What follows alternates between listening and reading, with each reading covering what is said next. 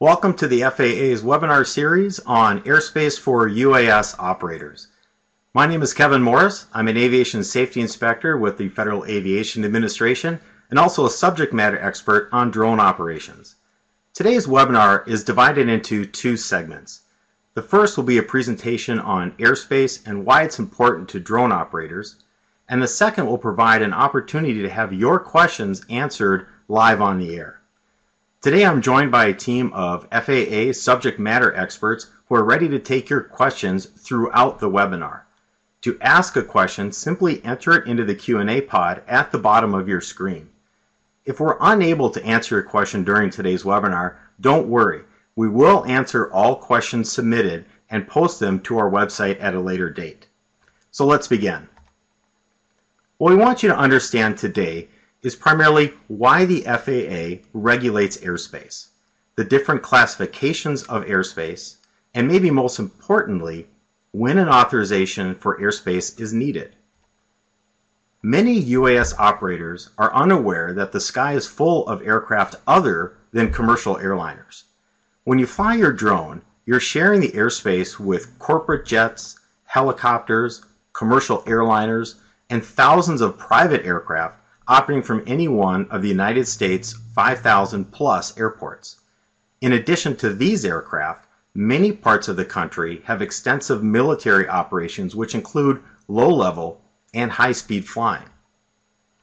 So the potential for aircraft collision is not as remote as one might think.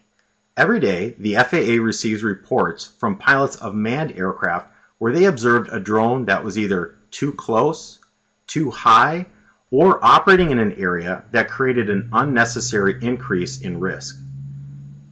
If you're new to the drone community, it's easy to think that you will be able to see and avoid airplanes in your area. However, it's possible to misjudge the altitude you are flying and the other aircraft are flying, and you may not see it until it's too late to react. Crop dusters, emergency medical aircraft, and patrol aircraft all routinely operate at altitudes less than 500 feet above ground level. Now, most drone flying is limited to 400 feet above ground level.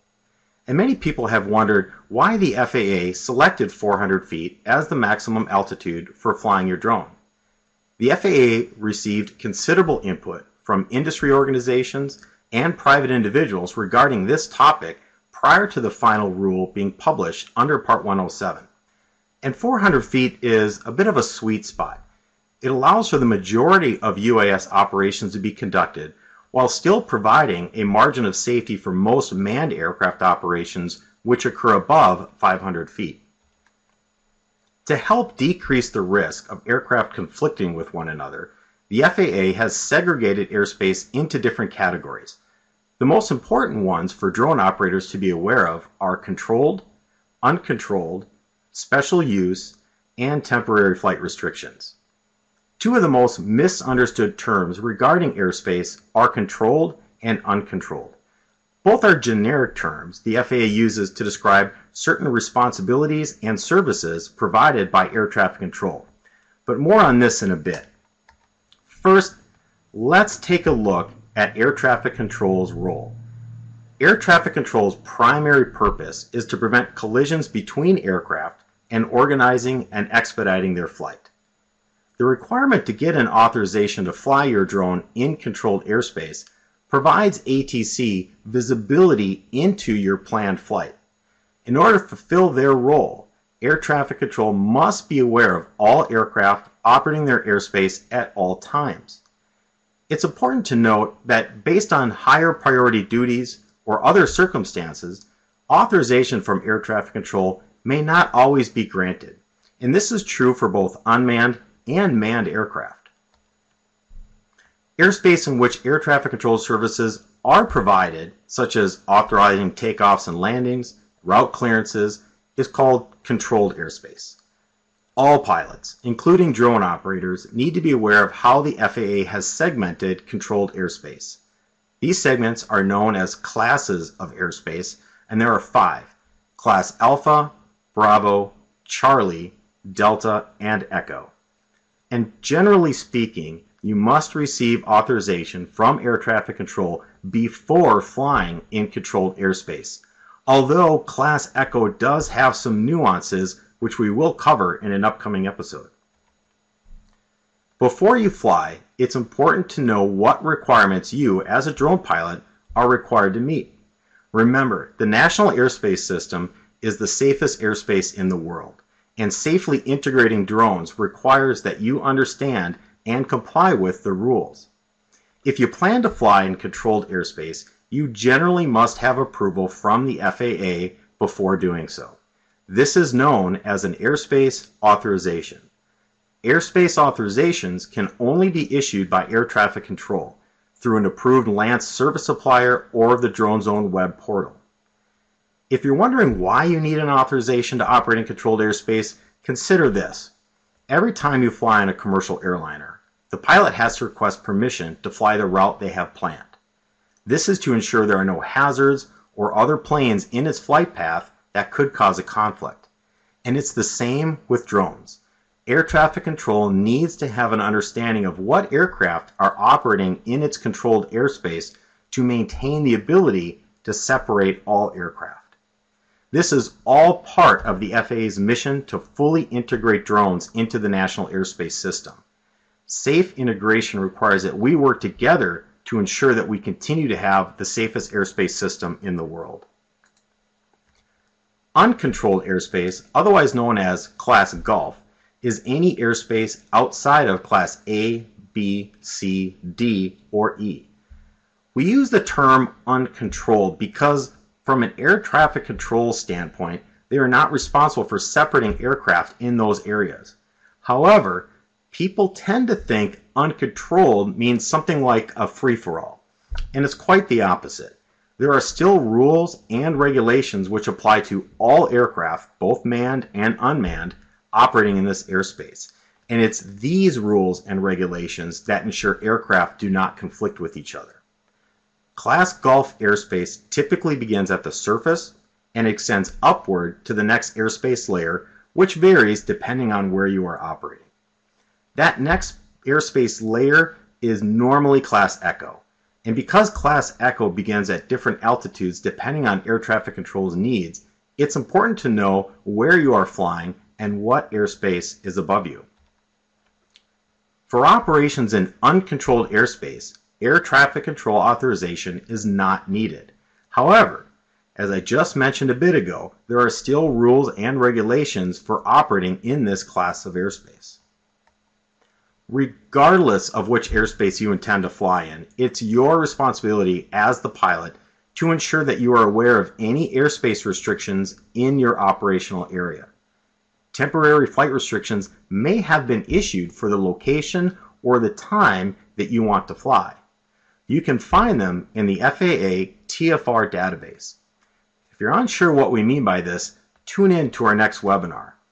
We will be discussing notices to airmen, temporary flight restrictions, and other airspace restrictions on April 18th at 4 p.m. Eastern Time. Now, as always, you can find additional webinar information and resources on our website at faa.gov/go/drone webinar. So this concludes our first segment. Please continue to submit your questions to our team of subject matter experts as they will be taking them through this short break. We're going to take this short break and then we're going to set up Adobe Connect to allow us to answer your questions on the air that you've been submitting up to this point. So please don't go anywhere. We're just going to take a short break and we'll be right back. Okay, welcome back. We'll start off our second segment here on our webinar episode today on airspace and why it's important for drone operators. This segment's where we'll take your questions that you've been submitting and we can answer some of them live on the air.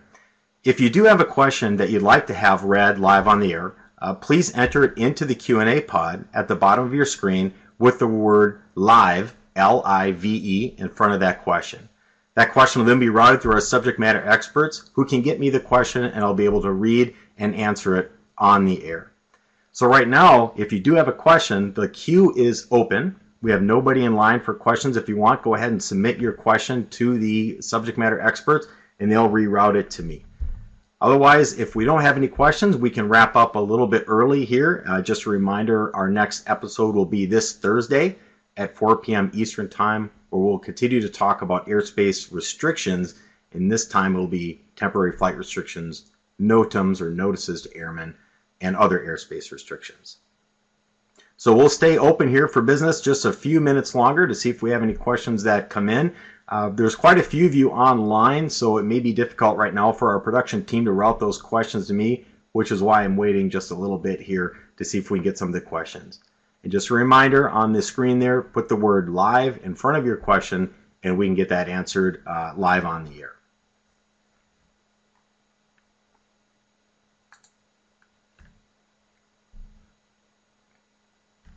I do know we have quite a few attendees on, so if there's got to be some folks out there that would like to have their question asked and read live on the air. I promise not to call out your name. I'll just simply read the question and provide an answer. So if you're a little bit shy, don't worry, I won't be reading your name. Just go ahead and type the question into the Q&A pod down there, and we'll get it answered on the air.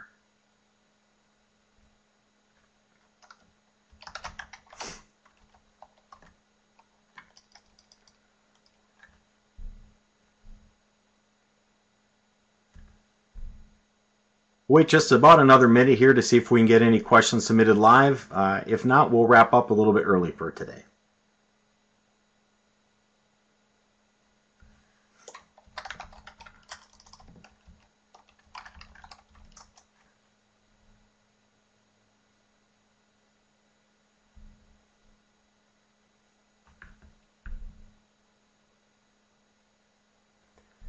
Keep in mind that during the webinar, you're allowed to ask any question that you have. While we certainly have subject matter experts on from air traffic control, we have other folks on from flight standards involved with airman certification.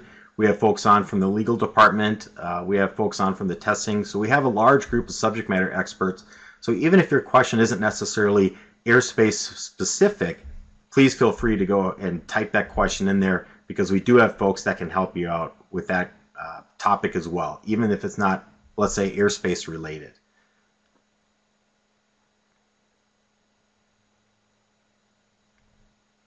Okay, it's appearing rather quiet here today. Looks like we do have one question that just came in here. I'll ask that real quick. The question is, are hobby pilots, so non-Part 107 pilots, able to fly and control airspace, or is that limited to Part 107? There's a lot of changes going on right now when it comes to hobby operations, and one of the requirements that Congress put forth in a law was to establish a process for recreational flyers to obtain airspace authorizations.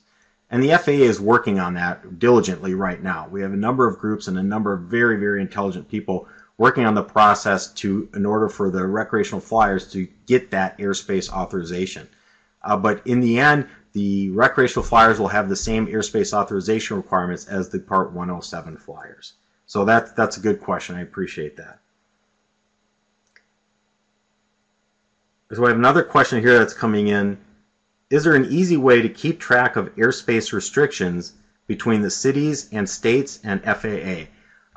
Good question. This topic comes up quite a bit regards to FAA airspace rules and some rules that the cities are enacting. The FAA has the responsibility and authority to regulate the airspace. So the FAA rules in the airspace realm are the controlling rules. When we start getting into local cities and ordinances or bylaws and that such, it's important to remember that cities have every right to regulate the activity that's occurring on the ground. And they can limit takeoffs and landings at certain spots. But when we talk about flying in the air, airspace is under the FAA's jurisdiction, and the FAA's rules would apply once you're in the air. But again, it's always best to check with your local state and city governments and open a dialogue to find out what rules they may have in place for drone flying within their city limits, so that everybody can be on the same page and we can all move forward as a group. So that's a good question. I'm just checking to see if we have any more questions that are coming in. It looks like one might just be coming in here. We'll see if we can get that question in before we wrap up here for today.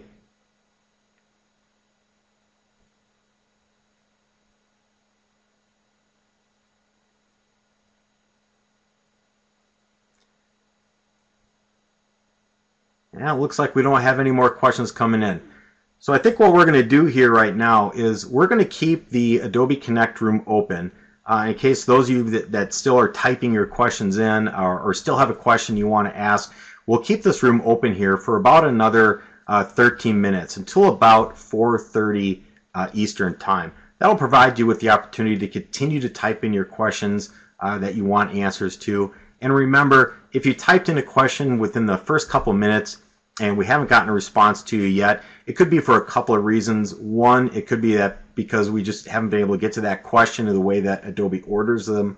Or two, it might be a great question that requires additional research. And so we want you folks to understand that just because we don't have an answer for that question you submitted today doesn't mean that we're ignoring the question. Far from it. In fact, we will provide answers to every question like I mentioned, and we will post those on our website so that everybody can review the questions asked during the webinar. So I think what we'll do is we'll wrap up here for today, at least the webinar portion of it. As I mentioned, I'll keep the room open and keep putting in those questions so we can get the answers to you folks. We really want you folks to use this opportunity to have a direct access to FAA subject matter experts with your questions.